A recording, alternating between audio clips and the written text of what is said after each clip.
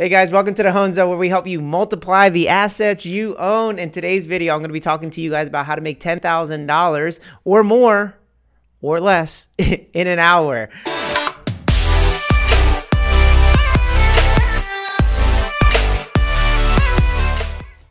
Wholesaling is a fantastic way to make money in real estate. If you don't know what that is where you get a property under contract and then you sell the contract to someone else. And I have a little story for you guys. Back in 2019, I got a message from a friend of mine, and he says, "Hey, good morning. I have a property under contract that I could use your help. After careful consideration, I have determined that wholesaling the deal would be my best action." Okay, so this person reached out to me. They have a property under contract. They had met a seller at their job, and that seller and my friend, they worked out a deal. My friend wanted to buy the property, but then after he looked at the property, realized how much work it's going to need, how much money he would need to raise, all of that kind of stuff. He said, you know what, I'm going to wholesale this property. So he reaches out to me because he actually doesn't know what he's doing in terms of wholesaling. This was his first wholesale deal. He reaches out to me on November 21st, 2019 at 8:17 a.m. We get to talking. He tells me about the property. He tells me the details. He shows me the pictures. He tells me the price he has it under contract for. By 10:20 a.m., we got it under contract. So this is what happened. He gets the property under contract. He says to me that he has it under contract for $40,000. And then he tells me the address, he shows me the pictures, and I say, I have the perfect buyer for you. I have the perfect buyer for you. I reach out to a friend of mine. I say, hey, I got this property under contract. I already know what my friend buys properties for, like how much he's willing to spend. I know what areas he likes. So when this came to me, I knew exactly who to call. I call my friend. I tell him about the property. He says, yes, I'm ready. Let's go. I get back to my friend and I tell him, hey, I need you to get the seller down. I know you have it locked up for $40,000. I need you to lock it up at $32,000, and then I can sell it to my friend for $42,000. That $10,000 spread, that's what we make. I tell him exactly what to say to the seller. He says it, and then he gets the property. He messages me back, and he's like, Hoan, I got the property for that $32,000 as you said. It worked perfectly. I said, fantastic. We get that under contract. We get my friend under contract. Boom, we got a deal. In that time frame, we're not constantly talking back and forth.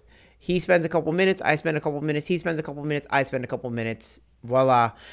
In about the course of an hour, maybe even less, he gets it done. There's a $10,000 spread right there. Now, take me out of the picture. Imagine it was just him. Imagine he found the seller. Imagine he knew the buyer, and he handled that whole entire transaction. He does it under an hour. He makes a $10,000 spread. That is what I'm talking about when I say make $10,000 an hour. It's crazy, but it happens. People work 2 months, 3 months to make $10,000, and sometimes you can do it in an hour. Now, you're not going to be doing it every single hour for 40 hours every single week. Not like that, but you do want to focus your time on activities that can make you $10,000, $5,000, $20,000 an hour. That's where you want to spend your time, because if you spend your time doing those activities, then you're going to make more money per hour. If you focus on that, when you're focusing on things like painting that you can pay someone $15 an hour to do, that is keeping you from doing the $10,000 an hour jobs. That's why when people ask me, Hoan, do you rehab your own houses? And I say, absolutely not, because the contractor that I pay, who I pay well, his fee is still less than what I can generate when I go out and do deals like the one I just told you guys about. Now, I know some of you guys are wondering, Hoan, you told part of the story. What did you tell your friend to say to the seller? I told the friend, hey, we need to get the property for less. Tell them that you didn't have a contractor walk through. You underestimated the rehab costs. The costs are going to be more. I want to do this deal with you, but I can't do it at this $40,000 price. Would you be willing to work with me? Ask them for a $30,000 reduction and try to get it to where they come back up to 32. Something like that. And then the seller who really wants to sell the property because the situation was they were inheriting the property. They didn't want it anyway, and it was a wreck. This is new $30,000, $40,000 money that they would be getting. They didn't have this money beforehand. So it's whatever. It's not hard-earned money for them. They're inheriting this money. So when you're dealing with a situation like that, they are much more likely to say yes when you renegotiate after you get it under contract. You don't want to always do that with sellers, but in some situation it warrants it, because I knew my friend was not in the space of paying like $50,000 for the property. I know he wanted to stay in the 40s, so we needed to get it into the 30s in order to make a spread. So that's why I needed to get the price down. It's not necessarily that I needed the price to get down just for the sake of it, but it was so that I knew that my buyer would buy it for sure. So know your buyers, know your sellers, know what you can do. And that's how I knew I could negotiate that one. Now, for all of you guys who are trying to get into the wholesaling business, what is it? Again, it's where you get a property under contract from a seller. There's a seller who wants to sell their property. You get a contract that says you are going to be buying that property from them. And then you turn around and you find a real buyer who's going to buy the property. And you have what's called an assignment contract. You are assigning that original contract to the end buyer. And that assignment contract, you get to sell to the end buyer. You're not selling them the property.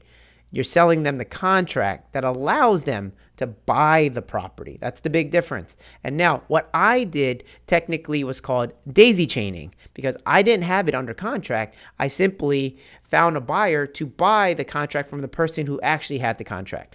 Now that's the right way to do daisy chaining, the way I did it. Some other people do daisy chaining in a weird way where, let's say my friend who had the seller under contract decided to do marketing, and he blasted that contract out and said, hey, who wants to buy this? And then I look at it, I get the email blast, and then I call my friend. I am squeezing my way into this deal where I had no business or permission to be in the deal. I don't like when people daisy chain that way. What happened in our situation, my friend contacted me, and so now I'm in the deal with verbal permission to be in the deal. Other people daisy chain simply by remarketing the marketing piece that the original person put out there. They didn't necessarily want you in their deal. They want to find the buyer directly.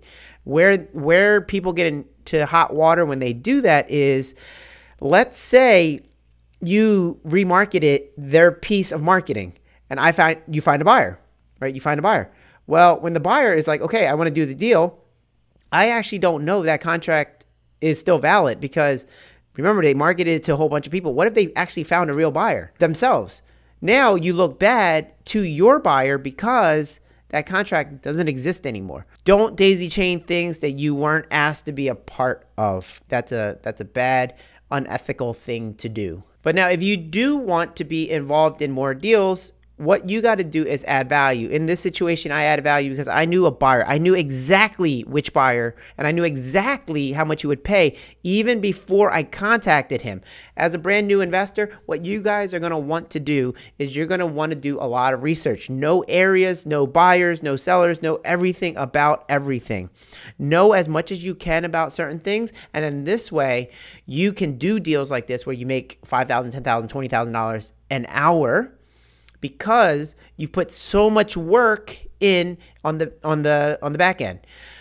You get paid for the value, not the time that you put in. You're going to be doing a lot of work for free, so that when you do the little bit of work that's paid for, you get paid a lot of money for that time. Your job is just to become super, super valuable. And usually you don't have to do the work over and over and over. If you've done the background work, if you've done all of that, then you get to experience all of the value add and the pay for that value over and over and over without having to do that background work time after time after time. Do it once, be really valuable, and then the work that you get paid for, where you actually get paid for, you will then get that pay over and over and over. All right, guys, if you are interested in becoming a wholesaler and you want to know how to analyze deals so that you can not waste time with bad deals, go check out my book. I talk about how to analyze deals top to bottom, whether you're flipping, whether you're holding, whether you're wholesaling, whatever it is. I talk about it in the book on all about how to analyze properties. And with that book, you will stop wasting time so that you get paid more per hour. Eventually, though, you are going to graduate and then you are going to own a bunch of assets that pay you regardless of whether you do work or not. And so now you're getting paid without putting in any hours. And that is the goal. All right, guys, if you enjoyed that video, hit the like button, hit the subscribe button, because we release new videos every Monday and Wednesday here at the Hoan Zone, where we help you multiply the assets you own. And with that, I will see you in the next video. Peace.